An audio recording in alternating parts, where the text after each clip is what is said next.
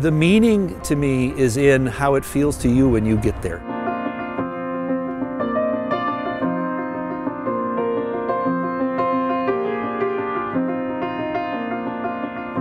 My current thinking about public spaces is all about what public space means to people. Because in today's world where we live in our phones and our technology, how we share our experience is how we build community today. You know, if I come here and see you and we take a selfie and we post it, our friends see that and they'll go, oh, what's that island? And maybe they'll go there and share that same experience. St. Patrick's Island takes up a very special role within the sort of mosaic of spaces for the public within Calgary. There's nothing else like this that's within the city limits at all. You know, as our industry has changed, it's more and more acceptable to have nature in the city. 32 years ago, we were like heretics, you know, and now it looked like this could be possible. And we know the spirit of Calgary is very much about this beautiful landscape that we live in here. To get a place like this that's an island that's so natural, but yet in the heart of a major metropolis in North America, it's a one in a million setting that you could work in, and the fact that it was near where I grew up made it really, really appealing. The people of Calgary had done such a careful plan, you know, and had such a strong vision of what they wanted. People were able to communicate that the idea of nature in the city meant something to them. They wanted the island to somehow remain wild. They wanted it to become more accessible. They wanted to be able to play and they wanted to learn from this island. So we took those as themes as we put the design together, as they were our starting point.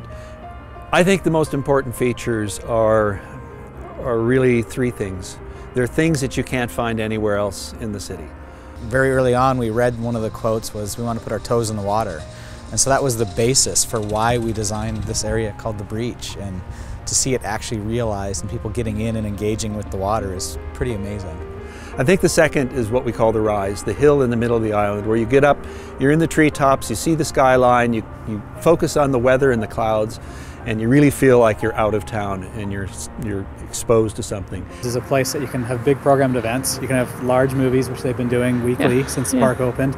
But also in wintertime, it gives you a great sledding hill with a big bonfire pit up at the top. So you can get out and experience this park all seasons. And the third to me is what we call the lowland channel, or this wetland that's now starting to grow in the middle. That is going to attract more than anything. It's about songbirds. You know, you think of it as being flat, but it actually isn't flat. There's actually a lot of diversity. And really a dramatic straight line through a natural setting is really strong geometrically. It allows you to experience about 4 different ecosystems as you walk across the island. It takes a team of different kinds of minds to design something like this. We need people that understood the ecology, the soils. We need people who understand how people behave. We needed people who understand how the water works, how the floods work. So we have a team of people who have a great deal of knowledge in those areas. And the design ideas come from everyone. They come from that entire team, not just from 1 or 2 designers.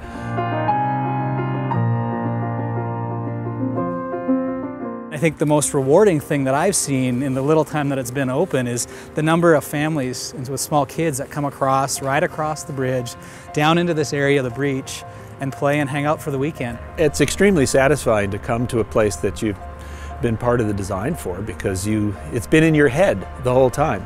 And then when I come here and see, in fact, it's just what we hoped for, it's really exciting. I hope happens on the island is that people, that it develops a sense of stewardship, you know, that people really start taking it, making it their own, and take care of it, learn about it.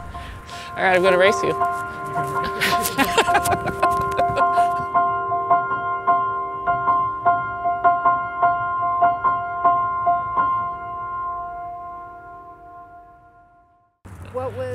What was it like collaborating with Civitas?